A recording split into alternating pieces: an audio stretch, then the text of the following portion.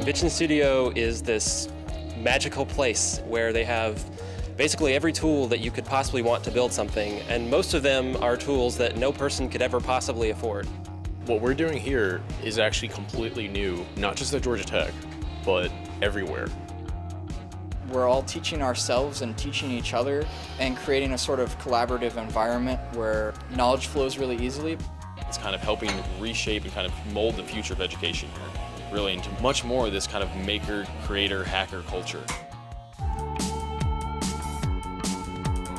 We went from having 10 students in one room to having 5 rooms, and we're up to like 60 students right now running the shop.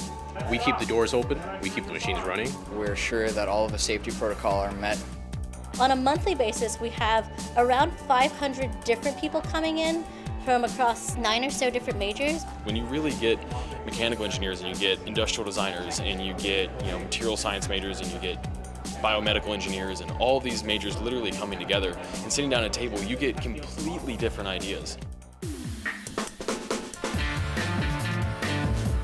There are some really cool people here doing some really crazy things. I was cutting out the lid and base for a Faraday cage for our particulate accelerator. I'm working on improving my BattleBot. We've been playing around with making some jet turbine wheels. I'm working on my steel string acoustic guitar.